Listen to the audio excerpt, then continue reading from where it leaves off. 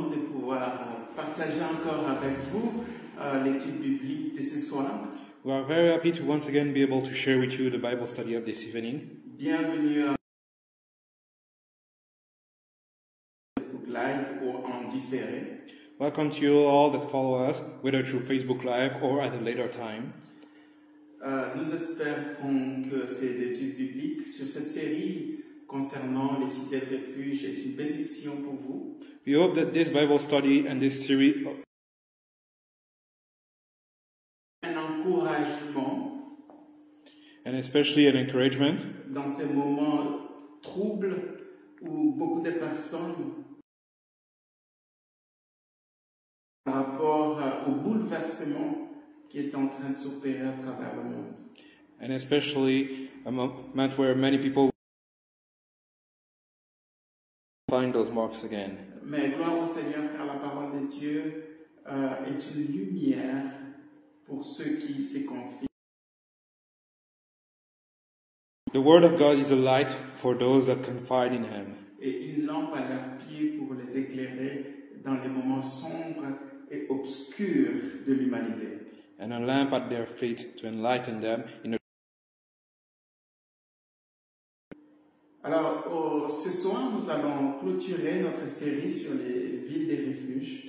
So this evening we'll finish our series of the cities of refuge, Et on va voir la 6e ville des refuges.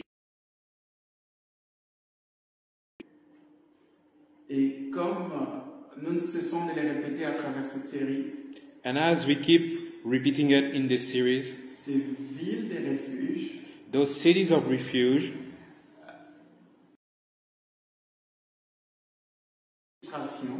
those are metaphors and illustrations qui nous parlent au fait de la personne et de l'œuvre de notre Seigneur Jésus-Christ.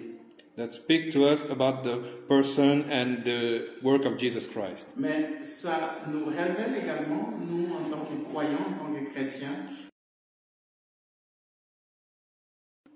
As believers, les plans de Dieu à travers son Fils the plan of God through His Son, qui réalise à travers tous ceux qui croient et placent leur confiance en la personne et à l'œuvre de Jésus-Christ. that He realized through all the people that believe. Et nous allons juste prier un moment avant de pouvoir passer à cette étude. And we'll just pray a little before we start this study. Seigneur, nous te disons merci parce que tu as été avec nous depuis le début de cette série sur les villes des refuges. Lord, we say Tu nous accordes la grâce de pouvoir clôturer cette série aujourd'hui. and you give us the grace to finish this series today. Merci Seigneur pour mon frère, ma sœur, à qui tu as voulu communiquer ton plan et ta volonté parfaite à travers cette étude. Thank you for my brother and sister to whom you wanted to communicate your perfect will through this study. Just through this study this evening, Et instruis-nous Seigneur dans ton plan merveilleux and instruct us in your marvelous plan que tu as pour nous. that you have for us. Au nom de Jésus. In the name of Jesus, Amen. Amen. Josué chapitre 20, Joshua chapter 20, le verset 8. verse 8. C'est là où on nous cite les villes des refuges This is where they quote the cities of refuge, qui étaient situées de l'autre côté du... c'est-à-dire le côté est du Jourdain. the east side of the Jordan. La Bible dit, de l'autre côté du Jourdain, à l'orient de Jéricho, ils choisirent Beth-ser dans le désert, dans la plaine, dans la tribu des Ruben, Ramoth en Galade, dans la tribu des Manassé. And on the other side Jordan, by Jericho eastward, they assigned Bezer in the wilderness upon the plain out of the tribe of Reuben, and Ramoth in Gilead out of the tribe of Gad, and Golan in Bashan out of the tribe of Manasseh. Aujourd'hui, nous allons parler de la cité de refuge Today we'll speak about the city of refuge that was called Golan. Cette ville de refuge, That city of refuge, je ne sais pas pourquoi elle est mentionnée dans la liste parmi la dernière ville de refuge. I don't know if it is mentioned as the last one. Dieu sait, God knows. Golan sera la 6e ville ou la 3e cité de refuge du côté de l'Orient. Golan will be overall Jordan. La Bible dit qu'elle était située à Bassan dans la tribu de Manassé. The Bible said that it was found in Bashan, out of the tribe of Manasseh. La tribu de Manassé, c'est une demi-tribu. The tribe of Manasseh was a half tribe. Manassé était un des fils. Il était au fait l'aîné. He was the elder one. Et Ephraïm était le cadet. And Ephraim was the younger one. Et on sait très bien que quand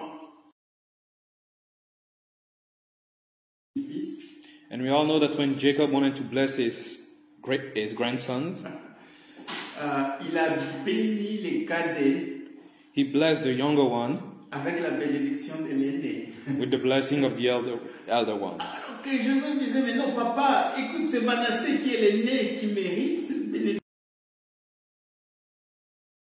But no, Manasseh is the older one. He should have the blessing of the elder. Mais Dieu savait ce qu'il était en train de faire à travers Jacob. But God knew what he was doing through Jacob. On sait très bien que la tribu des sur Manassé. We all know that the tribe of Ephraim will have preeminence over the tribe of Manasseh. Et d'ailleurs, lorsqu'on parle de Ephraim dans certains récits prophétiques, And as we speak of Ephraim in some prophetic cette tribu est devenue représentative de 10 tribus du Nord. this tribe became the representative of 10 tribes of the north. Dans certaines prophéties, le royaume du Nord. In certain biblical prophecies, Ephraim is represented as the kingdom of north, Et Juda représentait le royaume du Sud. and Judah was the kingdom of south. Bref, la ville de Golan, ou la cité de refuge de Golan, était située sur le territoire de Manassé. In other words, the city of Golan Située dans un territoire spécifique. it was found in a special place in the tribe of Manasseh, C'était dans une district des Bassans. in one of the. Je reviendrai là-dessus par rapport à l'endroit où était située cette ville de refuge. I'll come back later to the place where that city of refuge was found. Bref, Golan. But that city of refuge was called Golan. Et je pense que pour ceux qui suivent l'actualité ou ceux qui sont vraiment à jour avec les infos, And I believe that for those that are following the news very carefully, on sait très bien que ces noms reviennent très souvent dans les in the news. et spécialement on parle du plateau de Golan. And specifically we speak of the plateau of Golan. In English it says Golan Heights. In English, Golan Heights. Okay. Et Golan, c'était un endroit de vive tension et c'est toujours un endroit de vive tension. And this place, Golan Heights, was a place where there was a lot of tension, and still is, by the way. Comme vous savez, c'est vraiment un territoire qui est situé à la As you know, it is a territory that is found at the border between Israel and Syria. Oui, qui est occupé par Israël, That is occupied by Israel, mais aussi en même temps réclamé par les Syriens comme leur territoire. but that is claimed by the.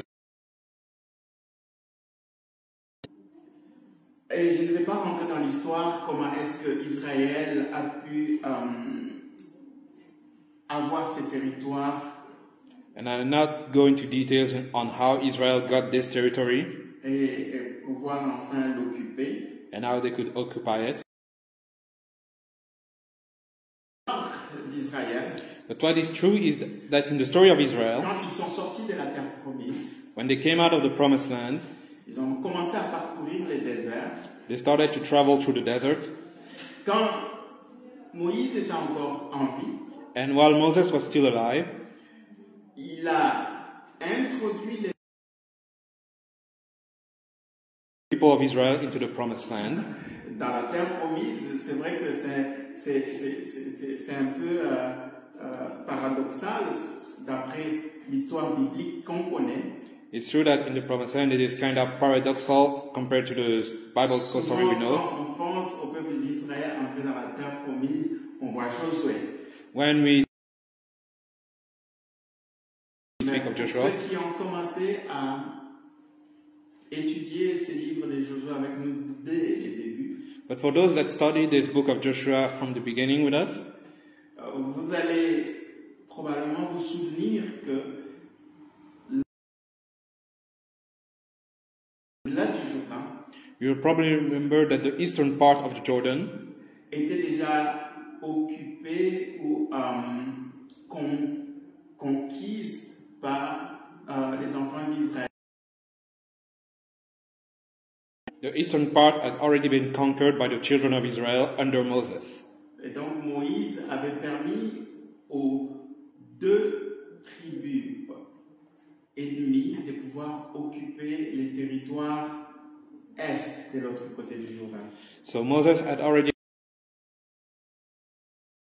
the eastern part of the En Jordan. d'autres termes, la tribu des Ruben, la tribu des Gad et la demi-tribu de Manassé occupaient déjà cette partie-là de la terre promise. In other words, the tribe of Gilead, the tribe of Reuben, and the half-tribe of Manasseh were already Que les enfants d'Israël vont traverser le Jourdain et commencer à conquérir les côtés ouest du Jourdain. It's only under Joshua that the children of Israel would cross the Jordan and start to conquer the western part of the Jordan. Promise a commencé avec Moïse. That is why I'm saying that the introduction in the promised land started with Moses. Parce que parfois on se dit, ah non, mais parce que Moïse n'est jamais entré dans la terre promise, il a seulement vu au loin la terre promise et Dieu. Into the promised land, he just saw it from afar, and then God took him. Théoriquement, il n'a pas eu l'occasion de passer de l'autre côté du Jourdain. But theoretically speaking, he never got the chance to cross the Jordan. Mais du moins, il avait déjà vu qu'il devait revenir à Israël être conquise. But technically, he had already saw the part of the promised land that should be conquered. Le côté ouest du Jourdain, mais c'est également le côté est du Jourdain. Because the promises is not just what was west of the Jordan, but also what was east of it. Ok, les enfants d'Israël, quand ils sont sortis de l'Égypte et se dirigeaient vers la terre promise, So the children of Israel, when they came out of Egypt and went for the promised land, specifically the eastern side, quand ils ont commencé à conquérir, and as they started conquering it, un des rois qu'ils ont rencontrés sur leur chemin vers la terre promise, one of the kings they met on their way to the promised land, c'était le roi Og. giant. C'était un Raphaïm. He was a Raphaim. C'était un géant. Et lorsque vous lisez les livres, je crois, d'Exode, Nombre, Deutéronome, It was a giant, and if you read the book of Exodus, ce roi-là impressionnant. they will describe you how impressive that king was. Et les enfants d'Israël ont battu ce roi, Og, And the children of Israel defeated that king, Og, et ils ont pris Bashan. and they took Bashan, a place that was controlled by this king. Et c'est ce territoire-là qu'occupait Og ces géants This was the territory that Og the giant was occupying, va être attribué à Manassé. and then it will be given to Manasseh. Et c'est à Bassan, sur cette And it is at Bashan, on this territory where the king Og once reigned, que la ville des refuges Golan va être située. that the city of refuge Golan will be established. Le refuge And as you know, that city of refuge était établi un meurtre involontaire. was a city of refuge for all those that were found guilty Pourchassé, poursuivi par les vengeurs des and threatened by the avenger of blood. Cette personne était appelée à aller dans cette ville des refuges qui était sur le territoire de Bassan. To go to that city of refuge that was on the territory of Bashan. And what does it mean, Golan? Ce qui est intéressant lorsque vous cherchez la signification de ces mots Golan, What is funny here is that when you search the meaning of Golan, vous verrez que c'est un you'll see that it is a word that has two origins. deux racines en hébreu. Two origins in Hebrew. D'un côté, il y a le mot captivité, On one side there is the word captivity, et de l'autre côté, il y a le mot joie ou réjouissance. and on the other side there C'est vraiment paradoxal. D'un côté, dans un seul mot, vous avez deux sens ou deux significations. it is really paradoxal because you have two meanings for a single word. Vous avez d'un côté la joie, On one side you have joy, et de l'autre côté, vous avez la captivité. and on the other side you have captivity.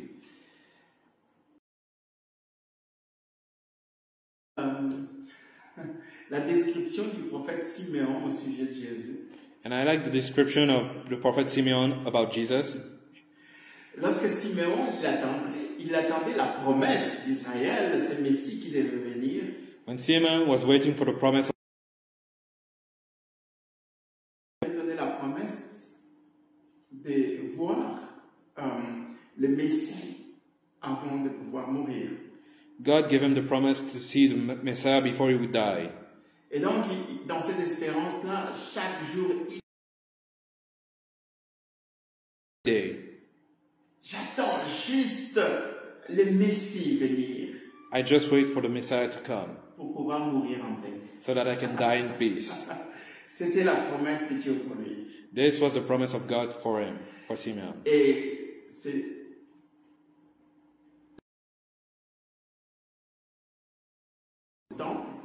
And it is the day Jesus will be presented to the temple. C'était à son 8e jour après sa naissance It's 8th day after his birth. que Siméon va voir le Messie en question, le roi d'Israël. That Simeon will see the Messiah, the King of Israel. Celui qui faisait l'objet de l'attente de toute For le roi des Juifs. the King of the Jewish. Et vous savez ce qu'il a prophétisé sur le Messie, le roi des Juifs? And do you know what he prophesies on the Messiah, the King of the Jewish? Vous pouvez voir cette histoire-là, je crois, dans le livre de Luc, You can read that story in the book of Luke. au 2e chapitre. Il va prendre le Messie dans ses bras pour bénir cet enfant Jésus-Christ pour sa circoncision aussi. And when we hold the Messiah in his arm to bless him for his circumcision, Il va prophétiser he will prophesy. et il va dire, And he will say to Maria, il va leur annoncer prophétiquement he will announce them prophetically la destinée de ces rois des Juifs, the destiny of that King of the Jewish, le Messie. the Messiah. Il dit, il sera un sujet Subject of revival, un sujet de relèvement pour certains, a subject of rising up for some, et également un sujet de chute and also a subject of downfall for others. Jésus-Christ, Jesus Christ, il sera it will be salvation, la restauration, restoration, la joie. joy. Pour d'autres, But for others, il sera un sujet de chute, it will be their downfall, de scandale, their scandal, un sujet de condamnation. Paradoxal, hein? paradoxal, yes? Dans une même personne, In a same person, il sera une bénédiction pour certains it will be a blessing for some, et une malédiction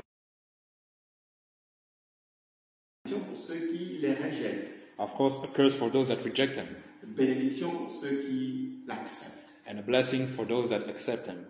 Il sera un relèvement pour ceux qui croient et se confient en lui. It will be a rising up for those that Une occasion de chute pour ceux qui les rejettent et qui ne placent pas leur confiance en lui. and a downfall for those that reject him and do not place their trust in him. Jésus-Christ est notre Golan, Jesus Christ is our Golan, notre cité de refuge. our city of refuge. Et ce qui est intéressant dans cette histoire de cette ville de refuge, And what is interesting in the story of that city of refuge, se trouver sur un territoire vraiment extraordinaire. is that this city of refuge was found on a very extraordinary place, Bassan. Bashan. Et Bassan lui-même, en hébreu, veut dire fertilité. And Bashan in Hebrew, it means fertility. The city of refuge, Qui est à la fois la captivité et la joie, that is at the same time both joy and captivity, était situé sur un territoire fertile. it was found on a fruitful territory. Sur un territoire fertile. Et c'est ça l'œuvre que Christ a accomplie pour toi et moi. And this is the work that Christ has accomplished for you and I. Jésus-Christ, comme j'ai dit, il est notre Golan. La Bible dit dans Hébreux chapitre 12, The Bible says in Hebrew chapter 12, le verset 2 et 3, Hebrew chapter 12 verse 2 and 3,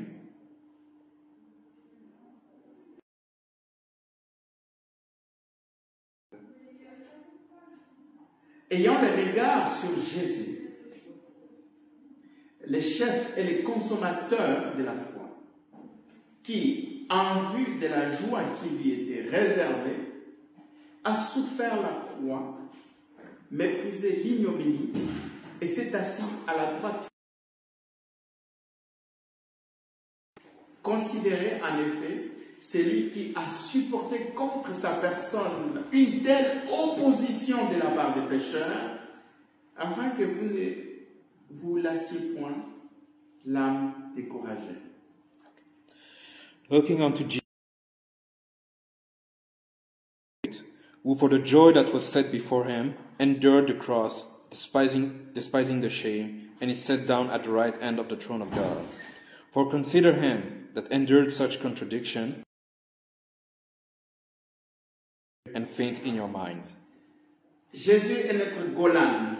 Jesus is our Golan. La Bible dit, ayant les regards fixés sur Jésus. The Bible says, looking unto Jesus. Avoir les regards fixés sur Jésus, Having your gaze fixed on Jesus placer sa confiance sur Jésus. doesn't mean anything other than placing your trust in Jesus. Quand vous avez vos regards sur Jésus, When you're looking at Jesus, ça veut dire que vous avez placé votre confiance en lui, it means that you have put your trust in him, que vous vous confiez en lui, that you confide in him, que vous vous attendez rien qu'à lui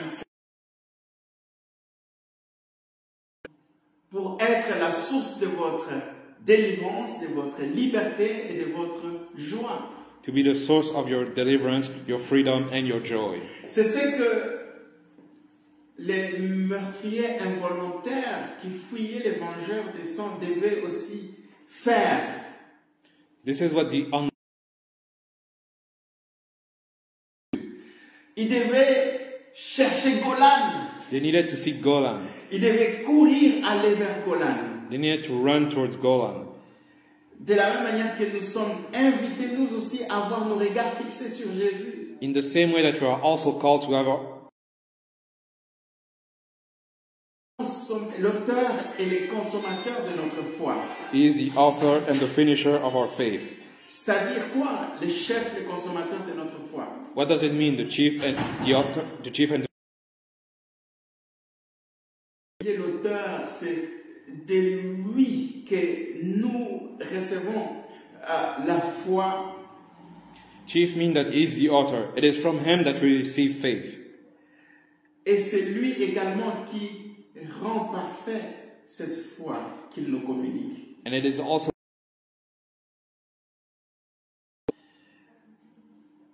Lui-même, en tant que Golan, he himself as Golan, pendant qu'il était en train de souffrir, as he was suffering, pendant qu'il était en train d'agoniser à la mort de la croix, pendant qu'il subissait le poids de nos péchés, as he suffered the weight of our sin, pendant qu'il était accablé par nos transgressions. as he was weighted down by all our transgressions. Vous savez, Jésus-Christ n'était pas captif de ses péchés. You know, Jesus was not captive of his own sin. Vous voyez, captivité, I know that when we speak of captivity, on pense à beaucoup de choses. we think of many things. Vous voyez, quelqu'un qui est captif, ça veut dire qu'il est prisonnier, il est de celui qui domine sur lui. Someone that is captive is someone that is prisoner under the weight of the one that's dominate over him. Vous voyez, quand Jésus-Christ était en train Suffering at the cross, il ne souffrait pas pour ses propres péchés. he did not suffer for his own sin. Il ne subissait pas le poids de ses propres péchés. He was not being weighted down for the weight of his own sin. Mais il subissait le poids de nos péchés, de tes péchés, de mes. All of our sins. Pourquoi il Why? avait accepté cette souffrance? Why did he accept this suffering? Pourquoi, en d'autres mots, il s'est retrouvé du péché? Why did he find himself under the weight of sin? La Bible dit, c'était à cause de la joie qui lui était réservée. The Bible said that it was for the joy that was to come. Il voyait ta joie et ma joie, He was seeing your ta restauration. He was seeing your restoration and my Il restoration. voyait ton relèvement, mon relèvement. He was seeing your rising up and mine. Il voyait ta liberté, ta délivrance, ma délivrance. He was seeing your and my deliverance, our freedom. C'est ça, Golan. And that is Golan. D'un côté, il y a la captivité. And on the other side there is joy. Jésus-Christ a expérimenté les deux. And Jesus Christ experienced both. Il a été sous le poids, la captivité de la souffrance. Il a souffert. He was under the weight of suffering. He suffered. Pas pour ses péchés, mais pour nos péchés. Not for his own sin. But at the same time there was joy. Sa joie, c'était de te voir être libéré, être restauré, être relevé. His joy was to see you being freed, being delivered, being restored. Toi et moi, nous étions captifs. Du vengeur des sangs. We're under the threat of the avenger of blood. C'est lui qui devait nous condamner pour nos péchés. He that should have condemned us for our sins. Le vengeur des sangs. The avenger of blood. L'accusateur. On était captifs We were captives du péché, from sin, nos péchés. our sins. On était sous le poids de nos péchés. We were under the weight of our own sins. On était dominé par nos péchés. We were dominated by our own On sins. était esclaves de nos péchés. We were slaves to our own sins. Mais il fallait Là, nous allons trouver le pardon, la restauration et la liberté. where we would find forgiveness, restoration, and freedom, La joie, and joy. la joie. Joy. Et la Bible dit, And the Bible says, en vue de la joie qui lui était réservée, a souffert et s'est assis à la droite du trône de Dieu. for the joy that was set before him, endured the cross, despising the shame, and he sat down at the right hand of the throne of Vous God. voyez, Jésus-Christ a connu la souffrance et l'humiliation. Jesus Christ has known suffering and humiliation. Il a été rejeté, abaissé, Not because of his own sins, à cause de tes péchés, mes péchés, nos péchés. but because of your and my sins. Mais la Bible dit, But the Bible says, après 3 jours, after 3 days, hold him down. vous voyez, les tombeaux ne pouvaient pas le retenir. The grave did not hold him down. Il est sorti du tombeau. He came out of the grave Et la Bible dit, and sit at his right. il est rentré dans la joie du Père. He entered into the joy of the Father. Golan, Golan.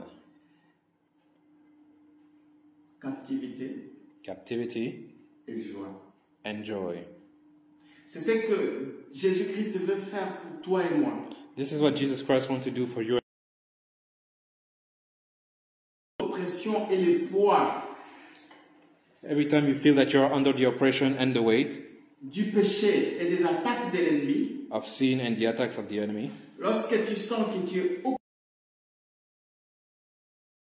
oppressed by the threat of the enemy, il y a une place de refuge. there is a place of refuge. Golan pour toi. It is Golan for you. Un endroit où Dieu veut te libérer de l'oppression et des attaques et des menaces. And the attacks of the enemy. Et te faire rentrer dans sa joie parfaite. And to make you enter into his perfect joy.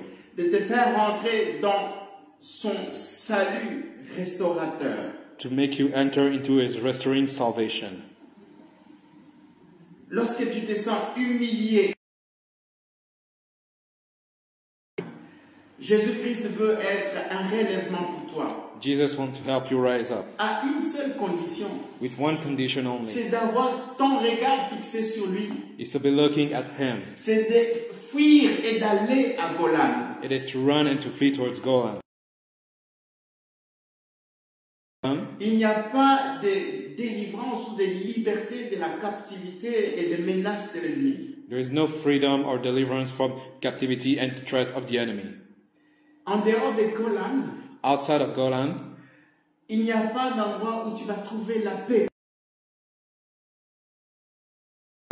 C'est seulement en Jésus-Christ. but only in Jesus Christ. Lorsque tu te réfugies en lui When you take refuge in him et que tu te reposes dans ce qu'il a accompli pour toi, and that you rest in what he has accomplished for you, c'est alors que tu vas passer it is when you will pass l'endroit où tu es sous l'esclavage et la domination du mal, du péché. from the place of humiliation where you're slave under the domination of sin and evil. Tu vas passer à un endroit où tu es restauré, libéré, délivré, où tu peux te réjouir dans le Seigneur. You will then pass to a place where you're restored. Fermement que tous, en tant qu'enfants de Dieu, And I strongly believe that all of us as children of nous God, devons apprendre à pouvoir nous réfugier en Christ, we need to learn how to take refuge in Christ, de pouvoir placer notre confiance en lui et en son œuvre, to put our trust in him and his work, son œuvre qui his work that is a salvation and restoring, son œuvre qui élève ce qui était abaissé, his work that elevates what was brought down, son œuvre qui apporte la liberté. his work that brings freedom. Quand du mot Golan, When I was looking at the sense and the meaning of word Golan, dans d'autres dictionnaires bibliques, In other biblical dictionaries, on parle des Golan comme un mot. they speak of Golan as a word that means at the same time captivity and exodus. Vous savez, quand on parle d'Exode, You know, when we speak of exodus, on voit la délivrance des enfants d'Israël. we see the deliverance of the children of Israel. Le moment où ils ne pleuraient plus. The time where they stopped shedding tears. Le moment où ils commençaient à se réjouir de la délivrance. From the delivering of the Où Lord. ils n'étaient plus sous le poids et le joug de la servitude et de l'esclavage. Where they were no longer, when they were no longer under the weight and the yoke of slavery in Où Egypt. ils n'étaient plus sous la domination de ces tyrans, pharaons. When they were no longer dominated by the tyrant Pharaoh. Mais maintenant, But now they were carried by the wings of God Himself. c'est lui qui les a délivrés de la servitude. He that delivered them from servitude. Voilà pourquoi quand vous regardez l'histoire d'Exode, That is why when you look at the story of Exodus, vous verrez qu'il y a eu un cantique qu'on appelle le cantique de Moïse. C'était un cantique qui était composé,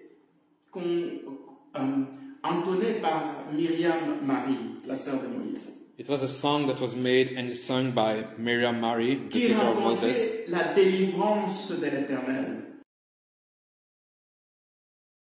Dieu lui-même avait libéré son peuple de l'esclavage à la liberté. how God Himself brought His people from slavery to freedom.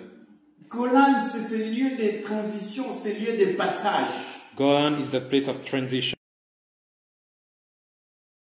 Et on embrasse la liberté. Where you leave captivity and embrace freedom. Et d'ailleurs, pour quelqu'un qui fuyait l'évangile du sang, And by the way, for someone that was fleeing the avenger of blood, il était considéré comme quelqu'un qui considered as someone that was not free, était loin de sa famille, loin de ses parents, loin de sa ville. he was far from his family, his parent, his city. C'était une personne qui était exilée. It was someone that was exiled. The city of refuge. Et cette personne-là ne pouvait pas retourner voir sa famille, voir ses frères, ses sœurs ou les gens de son village. And that person could not go back to see his family, his sibling, the people of his village. Jusqu'à la Death of the high priest. C'est seulement quand les souverains sacrificateurs mouraient It is only when the high priest died que cette personne était maintenant libre. that that person became free. Vous comprenez? Do you understand? Et d'ailleurs, Golan, c'est un même d'une ville de refuge. And Golan is, strictly speaking, in itself the meaning of a city of refuge. Et donc, Golan nous parle de ces passages de l'état de captivité, de servitude, d'esclavage, à l'état de restauration et de vie. And so Golan speaks to us about the transition from the state of slavery and captivity to the state of freedom, restoration, and life. Il n'y a pas de liberté, de vraie liberté en dehors de Jésus-Christ. There is no true freedom outside of Jesus Christ. Jésus-Christ lui-même, il a dit, Jesus Christ himself said, si les if the Son of Man sets you free, si il vous délivre de la servitude, du péché, if he delivers you from slavery and sin, vous allez être réellement libre. you shall be free indeed. Is in Golan. La vraie liberté, True freedom c'est en Jésus-Christ. is in Jesus Christ. Et nous devons pour cela trouver, nous réfugier en lui, And so for that we need to take refuge in him. placer notre confiance en lui. Put our trust, have our gaze fixed on him. Arrête de promener des regards inquiets, Stop looking left and right, worry, and en train de te demander asking yourself, qui vraiment me donnera la liberté, who shall give me freedom? qui me attaques, ces menaces de l'ennemi. Who shall free me from all this oppression and all the threat Mon of the âme enemy? est troublée, je n'ai pas de paix. My soul is troubled. I have no peace. Il y a un endroit où tu peux trouver la paix. Tu peux trouver la vraie joie. There's a place where you can find true joy. Cette joie qui découle de l'affranchissement That joys that come from being set free par l'œuvre de Jésus-Christ accomplie à la croix. that freedom that is given by the work Jesus did at the cross. Ne te décourage pas, mon frère. Do not discourage yourself, my Ne brother. te décourage pas, mon frère. Do not discourage yourself, my brother. Considérez en effet celui qui a supporté contre sa personne une telle opposition. N'assieds point l'âme découragée. Consider him that endured such contradiction of sinners against himself, lest you be wearied and faint in your mind. Je me souviens dans la prophétie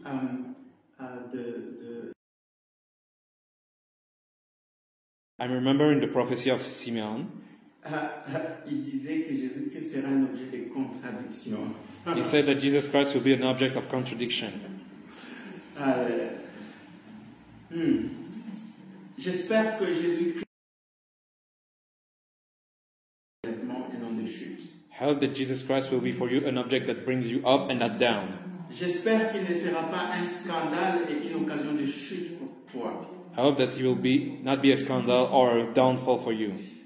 Il veut être un sujet de relèvement, de joie pour toi. He wants to avait comme cible ta joie parfaite. He died at the cross for the goal of having your perfect joy. Il voyait ta joie et ta restauration. He was seeing your joy and your restoration. Il voyait ton relèvement. He was seeing your freedom and mine. Il est notre Golan. He is our Golan.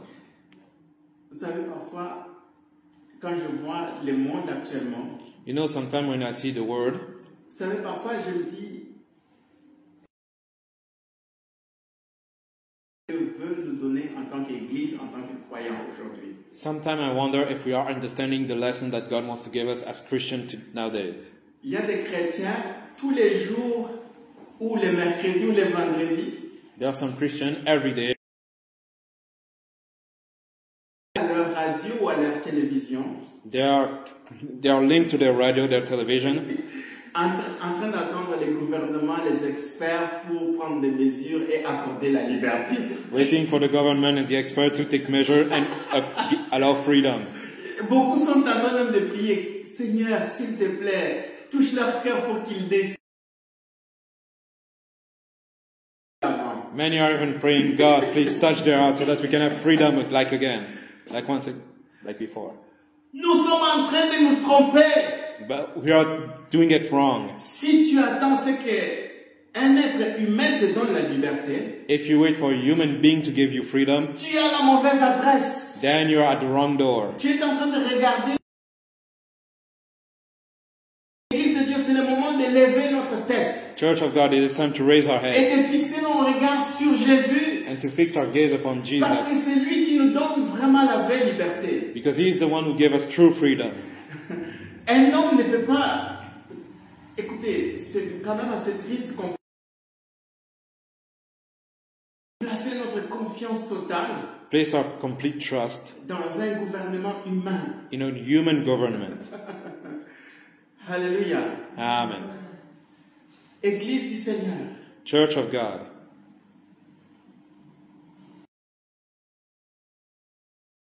our heads, Et de fixer notre regard sur Christ. and to fix our gaze upon Christ. Vous savez, You know, je vais terminer par là. and I will finish with this. Jésus-Christ devant Hérode, devant le Jesus Christ before Herod and Pilate, the representative of Vous Rome. savez, tous ces gens-là voulaient faire croire à Jésus-Christ qu'ils avaient le pouvoir de lui donner la liberté. All those people wanted to make Jesus believed that they had the power to give him freedom. Vous suivez seulement comment est-ce que Pilate parlait. Just look at the way Pilate was speaking. Écoute, j'ai le pouvoir entre mes mains de te libérer ou either free you or deliver you unto death. Jésus-Christ n'a pas commencé à trembler. Jesus did not start to tremble. Il n'a pas commencé à dire, s'il te plaît, Pilate, He did not start to say, please, Pilate, rends-moi libre. make me free. Jésus-Christ savait Jesus Christ knew que c'est son Père. that had the true power. C'est lui qui avait les derniers mots pour sa vie. His Father had the last word for his life. Ne permettez pas à ce qu'un homme ait les derniers mots sur ta vie. Do not allow for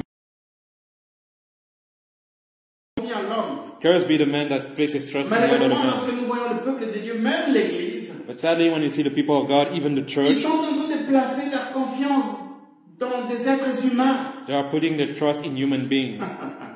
Église de Dieu, réveillons-nous. But let us wake up, Church of God. Réveillons-nous. Let us.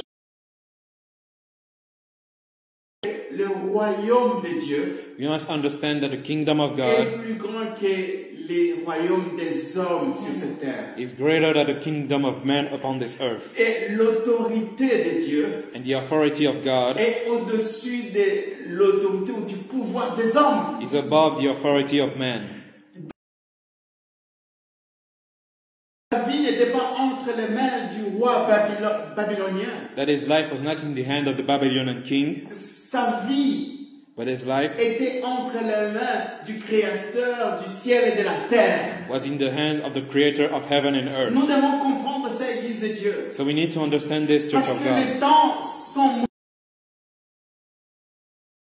The day is coming où nous serons obligés de faire le choix entre faire confiance en Dieu ou faire confiance aux hommes. we'll need to make a choice between trusting God or trusting man. Et il viendra un moment où l'Église sera persécutée. Tu t'inclines devant la statue pour ta liberté, pour ta nourriture, pour ton bien-être. And there will be a time where the church will be persecuted and forced to either choose to bow before the statue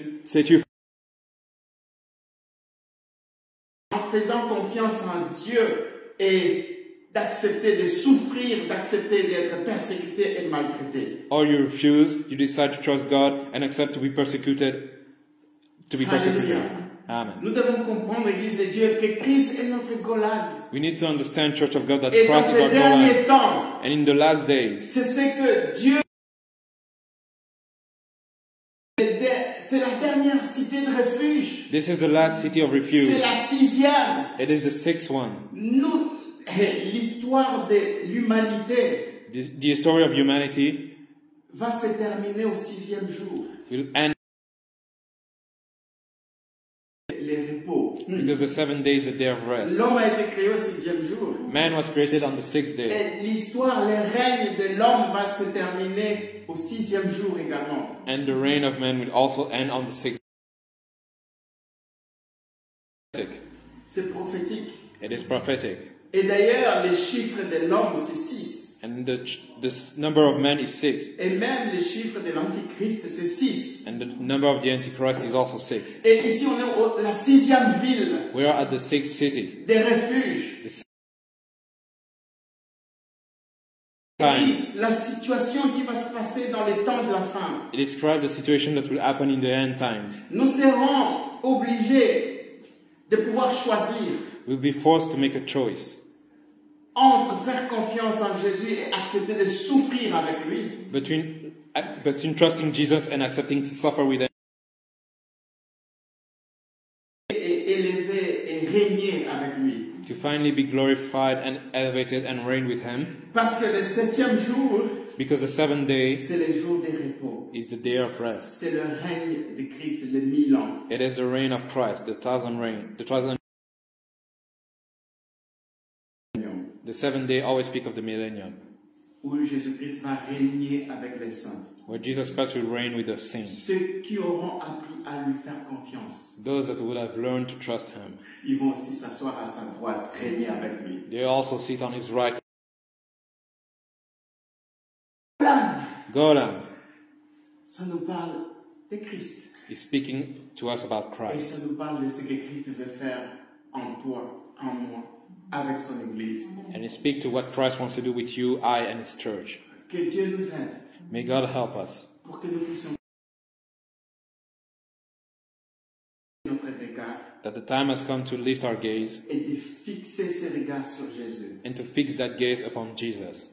Seigneur, merci pour ta parole. Lord, thank you for your word. Merci d'encourager chacun de nous ce soir Thank you to encourage each and every à one of lever us notre tête, to raise up man, à ne pas se confier aux circonstances et aux situations, to not confine to the circumstances and situation around us, mais à lever notre tête, but to lift our head, car notre rédemption approche. because our redemption, Approche. our salvation and deliverance are coming. Seigneur Jésus, Lord Jesus, toi tu es notre colonne, you are our Golan. notre refuge. You are our refuge. Et c'est à toi que nos regards sont fixés. Nous plaçons notre confiance en toi. We put our trust in you. C'est toi notre liberté. You are our freedom. Car si les fils de l'homme nous affranchit, Because if the Son of Man sets you free, s'il nous affranchit, if He sets us free, nous serons réellement libres. we shall be free indeed. Nous serons réellement restaurés. We shall be restored Nous indeed. serons réellement dans la joie. We shall be truly,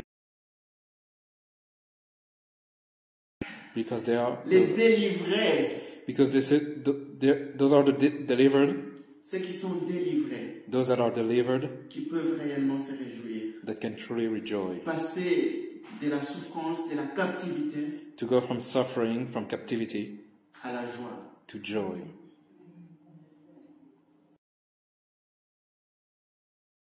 Seigneur, And Lord, merci parce que tu es notre protecteur thank you because you are our protector contre toute oppression, against any oppression, contre toute menace against any threat de l'ennemi of the enemy.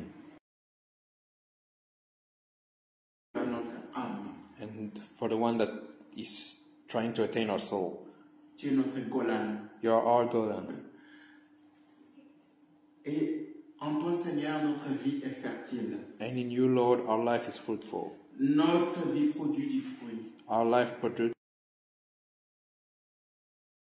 Était situé sur un territoire fertile. in the same way that Golan was found on a fruitful place. Ceux qui se confient en toi, Seigneur, Those that confide in you, Lord, sont sur un sol fertile are found on a fruitful place où leur vie peut produire des fruits. where their life can produce fruit. Impact many. Et Seigneur, nous voulons And Lord, we want demeurer dans Golan. to dwell in Golan. Nous voulons demeurer dans Bashan. We want to dwell in Bashan, Où, Seigneur, notre vie ne sera plus stérile. where, Lord, our life will not be barren, Où notre vie, Seigneur, ne sera plus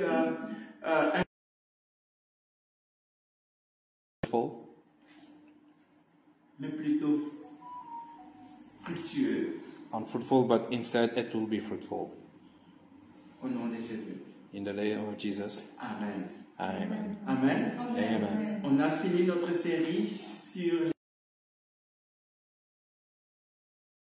Alors on va continuer avec les restes du livre de Josué. So now we can go to the next part of the book of Joshua. Que Dieu vous bénisse May God bless you all, et à mercredi prochain. and see you all next Wednesday. Amen. Amen. Que Dieu vous bénisse. May God bless you all.